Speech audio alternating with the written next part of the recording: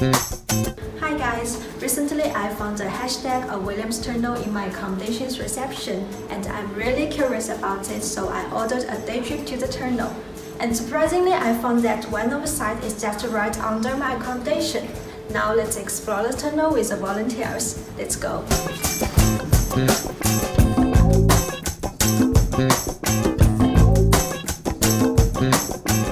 Hi. Hello. Hello.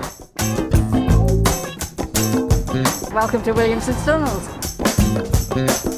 This is a picture of Joseph Williamson, and people rediscovered this tunnel in the 1990s, but people still don't know why he built this tunnel, so it remains a mystery word under the city. Now let's explore this tunnel.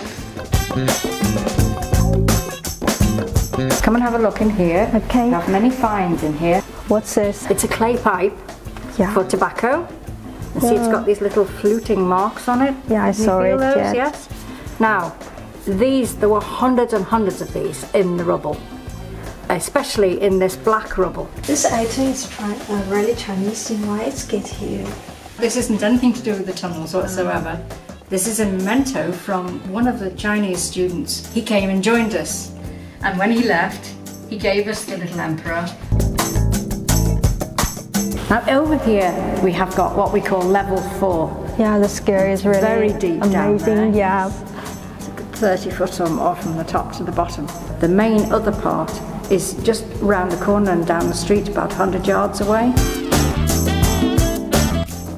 Then I moved to the main side of William's house and surprisingly find that it's still under digging.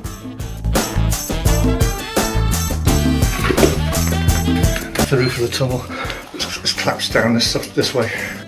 After the trip, I talked with a volunteer about her daily work. How do you feel about working here? Oh, I love it. The best thing that we've seen is seeing teams of men working together.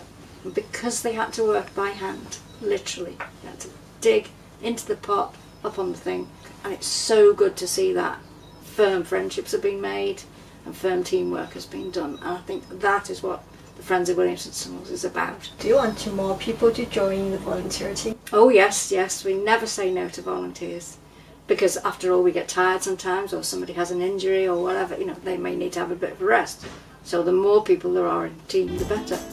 The day trip is quite interesting and the tunnel is much larger than I thought. There are still a lot of mysteries about this tunnel, but the volunteers are devoting their enthusiasm to finding the answers. And if you come to Liverpool, it's certainly a good place to visit. And if you want to take a day trip or be a volunteer here, here's a link.